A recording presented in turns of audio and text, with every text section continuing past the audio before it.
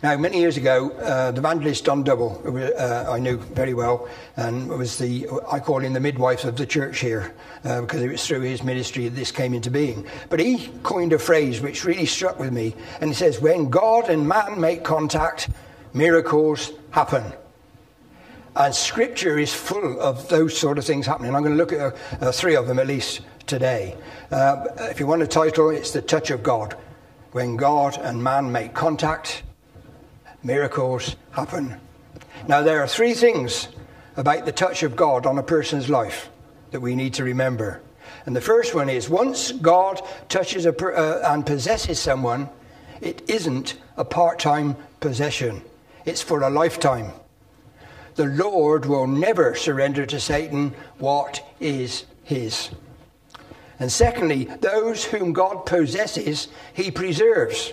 Another P. We may falter, fail, or fall into devastating sin, but once God possesses us, he will never give up on us.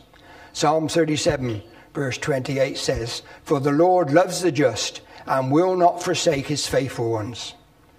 And thirdly, the third P, those whom God possesses, he prepares for ever increasing usefulness. This includes even the fallen, discouraged servants. Now, you may be convinced that God has given up on you, that he can't use you anymore. But the truth is, if you have a contrite heart, you're being prepared for something greater. God uses even those things that Satan intends to destroy us. We find this pattern at work in the lives of God-possessed people throughout the Bible. We read of godly saints falling into deplorable failure and sin. At times they're ready to quit. But God doesn't give up on them. Instead, he keeps coming to them. And out of the ashes of ruin, many are restored. Indeed, their best days are still ahead of them.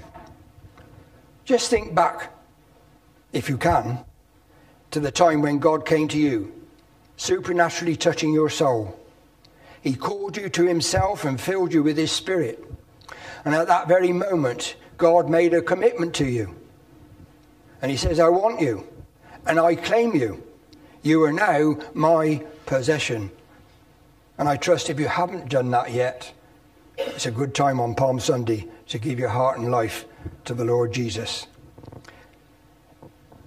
Suddenly, he took control of your life, and nothing was going to change that fact. You became God's purchased possession. Acts 20 verse 28 tells us the church of God which he bought, purchased with his own blood. The creator of the universe bought you with the price of his own shed blood. And nothing has power over that blood. So you remain God's possession even when the powers of hell seduce and condemn you. Satan himself may ensnare you in a hellish trap. Yet just as he thinks, I've got him, God answers, no, you devil, you can't have him, he's mine. I have purchased him. Now release my property. You're still God's possession, and he's preserving you, preparing you for his best. So let's first of all consider the God-possessed leader of Israel, Moses. Moses was possessed by God. The Lord preserved him through trial after trial. And all along, God was preparing this man for a greater work. Moses was touched by God while he lived in Pharaoh's house. And as a result, Moses refused to be called Pharaoh's son. If we've been looking through Hebrews, this came out. Hebrews 11, 25 to 26. He chose to be mistreated along with the people of God, rather than to enjoy the fleeting pleasures of sin. He regarded disgrace for the sake of Christ as of greater value than all the treasures of Egypt, because he was looking ahead to his reward. There was no doubting then that God's touch on Moses' life while he was in Egypt. Moses rejected all that was of the flesh, and he knew he was called to be deliverer of Israel. In fact, he assumed the Israelites would recognize him as their deliverer when he killed the Egyptian slave driver. You can read it in Acts 7, 24 and 25. They didn't. So Moses had to fear Pharaoh because of his action. So we're told he fled Egypt. Yet by the time he left, Moses was totally God-possessed. He'd given up all for the sake of Christ. Little did he know, however, he was about to enter a long wilderness period. He was hidden on the backside of a desert for 40 years. What does the wilderness period in Moses' life represent? Well, it's a time that many God-possessed servants face. Sometimes they feel stuck in a place far beneath their abilities.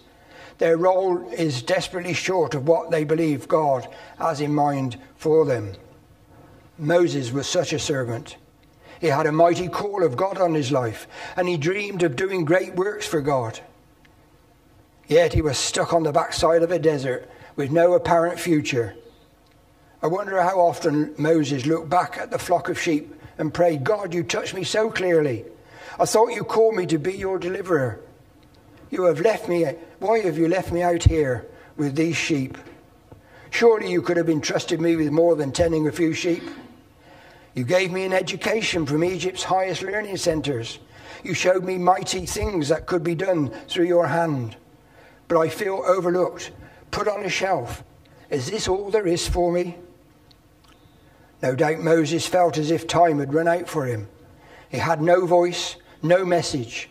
So he resigned himself to being a backside of the wilderness shepherd. But God was committed to this man. And all the while Moses was frustrated with his limited existence, God was preserving and preparing him for greater things. During this time, Moses' father-in-law, Jethro, was scouting the wilderness, locating water, navigating trails, finding routes. Moses didn't realize that Jethro was about to become Israel's guide through the desert. God's hidden shepherds were being prepared all along, trained in wilderness survival for the work ahead. Then suddenly Moses had his encounter with the burning bush. The bush was probably a common shrub, low to the ground and useless. But God set that bush on fire, and a voice came out of it saying, "Take off your shoes, Moses. You're standing on holy ground." God spoke a message directly to Moses' heart. When God and man make contact, miracles happen. And after just a few hours of that burning bush, Moses' life was never the same. God instructed him, "Go and gather the children of Israel and tell Pharaoh, let my people go." Here was a God-possessed man who'd been preserved and prepared for many years. Now he was being addressed by God himself from a burning bush. It was all meant to tell Moses, "Moses, I haven't forgotten you. I've been with you all along. I was the one who led you into the wilderness, and I have protected you from Pharaoh. Now you're about to do greater things in your service for me." That burning bush was the fire of the Holy Spirit moving through a natural object. God took a useless shrub and caused incredible changes to take place through it. Perhaps you feel you're on the backside of a wilderness right now. You wonder, why am I not being used? You've given me a heart to do more for your kingdom. Don't pass me by. Or let me encourage you. God is committed to you just as he was to Moses. You may be frustrated with your limited existence, but all the while God is preserving and preparing you. You may not be called to do some great work, but you're being called to a new walk with the Lord, such as you have never experienced before. And you're being called to minister Christ as never before. Your role is simply to believe God will take you to higher ground. He wants to reveal more of himself to you, to put his fire in you. He wants those around you to realize that you have been with Jesus. Let's take another one. David was also a God-possessed man.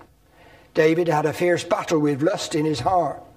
Here was a giant killer soldier, an anointed psalm writer, a king mightily used to rule God's chosen people. The Lord himself called David a man after his own heart.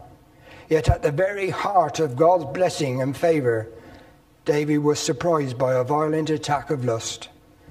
This righteous king had just won a string of victories over enemy after enemy. He had recaptured and restored the ark, and he had received from the Lord a promise of an everlasting house. So 2 Samuel 8:14 says, the Lord gave David victory wherever he went. Then one day, David saw Bathsheba and was overcome by horrendous lust. We know the story. He committed adultery, conceiving a child with her. David tried desperately to hide this terrible sin. He manipulated, schemed, and lied to cover it up. Finally, he fell so low that he caused the murder of his lover's husband. David's awful sin would make headlines in any society, in any age. And if you lived during his time, you probably think God is about to give up on that man. He has sinned against such great light. Yet what does David's low point represent to us today? Well, I believe it's a picture of the God-possessed servant who has been surprised by an overwhelming love. Satan tries to surprise every servant who's serious about their walk with God. The enemy would like nothing more than to destroy the faith of every God-possessed believer. However, it doesn't matter what your sin may be. There's no such sin in your life that would cause God to give up on you. You are still his purchased possession. Even though David despised God by committing adultery, the Lord didn't quit on him. The Bible tells us in 2 Samuel 12 verse 1, the Lord sent Nathan to David. While Moses was challenged by a burning bush, David was confronted by a prophet. And Nathan pointed out to him and said, "You're the man who has sinned. You have committed adultery." How did David respond? Well, he humbled himself, confessing, "I have sinned against the Lord." David suffered dire consequences for his sin, but God preserved him through the ordeal. And after Nathan confronted David, he told the king, "The Lord has taken away your sin." In fact, David was being prepared for even greater ministry after his fall. His voice was heard throughout the land as never before. Today we read his anointed words in the Psalms. Indeed, the word of God revealed to David through his trial is still being preached today. Sadly, Saul's David predecessor wasn't preserved as David was. Saul was also touched by God and possessed by his spirit. But Saul disobeyed every word the prophet Samuel spoke to him. Instead of humbling himself, Saul grew bitter and angry towards God. The Lord tried to reach Saul again at Ramah, pouring out his spirit on him. But Saul just shut him out. He gave up on God completely, turning to a witch for counsel. In fact, God will never quit on you if you're entangled in sin. He'll bring you, Saved by the Bell.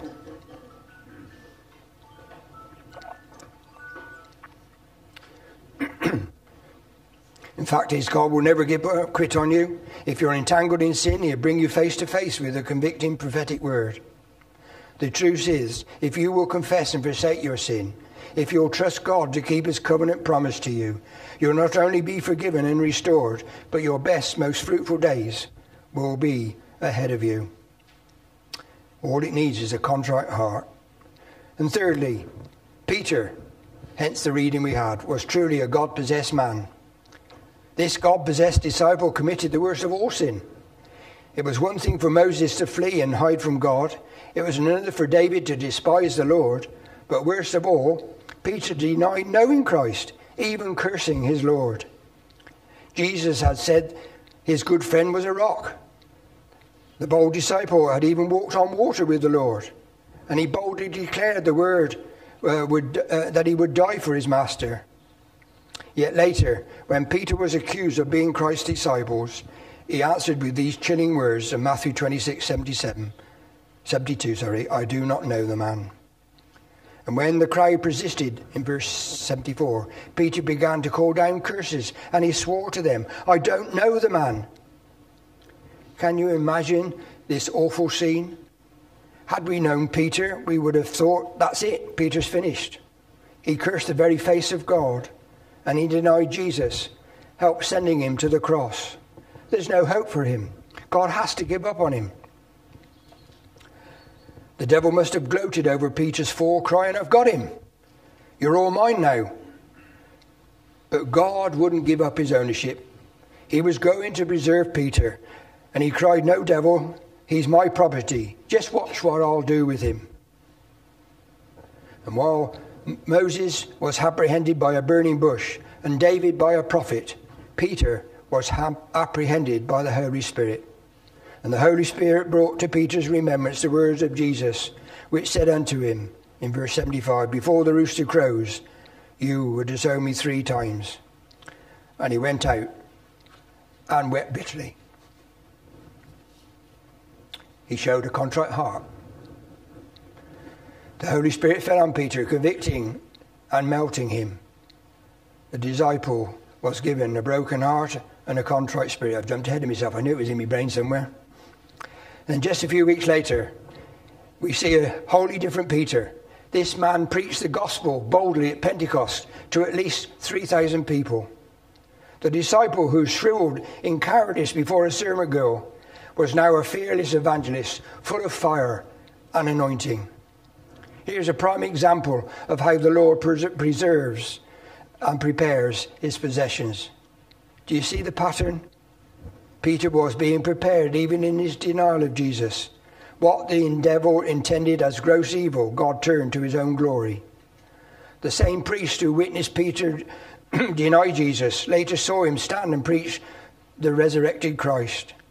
Peter's holy boldness caused them to marvel, and we read in Acts 4:13. They took note that these men had been with Jesus. And fourthly then, God has made an oath to preserve and make fruitful everyone he possesses. The Lord has sworn by covenant to rescue and restore fallen, wounded servants that he possesses. I wonder, can you honestly say to God that he has made you his possession this morning? I hope so. I can remember the day it happened to me. I was just 6 years old. And I got down by my bed. And I asked Jesus to come into my heart and control my life. And I know exactly who the preacher was. It was a Mr. Moody, not the D.H. Moody, of course, I'm not that old. But he was an evangelist from Bristol.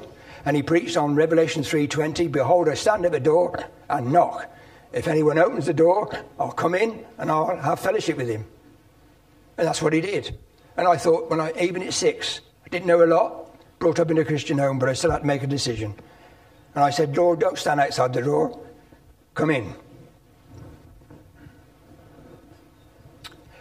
And because the Lord possessed me then, he has preserved me throughout the years. And he has delivered me from the devil's schemes time and time again. He has stepped in each time saying, I won't let you have him, devil. Now in my 79th year, I believe the best is still yet to come. Even it might be in glory, who knows. Just look at some of the new covenant promises that God changed himself to. First of all, he has promised us as you all our sins. Micah 7:19. You will tread our sins underfoot and hurl all our iniquities into the depths of the sea.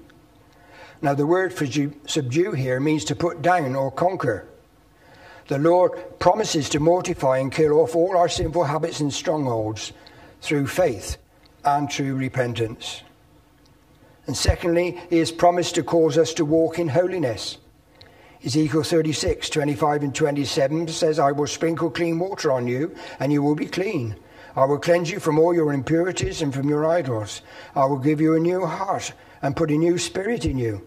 I will remove from you your heart of stone and give you a heart of flesh. And I will put my spirit in you and move you to follow my decrees and be careful to keep my laws. Thirdly, he has promised never to forsake his possessions. The Lord chastens us for our sins, but he never forsakes his seed. Beautiful verse in Psalm 89:31 to 34. If they violate my decrees and fail to keep my commands, I will punish their sin with a rod, their iniquity with flogging. But I will not take my love from them, nor will I betray my faithfulness. I will not violate my covenant or alter what my lips have uttered. All good promises that we can claim as well. And fourthly, he has promised to put his fear in our hearts. Jeremiah 32:40, I will make an everlasting covenant with them. I will never stop doing good to them, and I will inspire them to fear me, so that they will never turn away from me. God has sworn to give us all the power we need to obey his every word. Indeed, he has given us these covenant promises, so we'll quit trying to overcome sin by our own power. Here's the key to understanding the new covenant, that God has no boundaries or limits. We limit God by our own limited thinking. But he gave us his covenant promise to take off the chains that we put on him. In the Garden of Eden, Satan used God's limitless nature to seduce Adam and Eve. He told them, you can be as God. He has no boundaries, no limits, and so can you. The Lord had to send his law to show humankind that we can't be as God. We simply can't break down all the boundaries and limitations of our flesh. So the Lord uses the law to help us recognize our utter powerlessness. Jesus also demonstrated this truth. He limited himself with the boundaries of flesh, saying, without the Father I can do nothing. Yet Christ also came to reveal that any trusting believer can be brought into this new covenant promise. I will be God to you without limit or boundaries. Revival can take place anywhere the Lord pleases. It can happen in our home, with our children, even among our unsaved loved ones. Our task is to simply give up what the flesh can conceive and to surrender to God's faithful promise. We need to believe him for miracles. As you face your own struggles, remember that God will never give up on you. He calls you to be his friend, and he still has his hand on you. All he asks is for a repentant heart and absolute trust in his promises. However, we are to heed this warning. God will not quit on us, but we can quit on him. And that leads to hardness of heart. Remember Saul's example? Had that hardened man turned to the Lord instead of a witch, God would have saved him. So by faith, receive his love, his power, his forgiveness and freedom. Your best days are still to come. Psalm 94 verse 14, and I'll finish with this. For the Lord will not reject his people. He will never forsake his inheritance.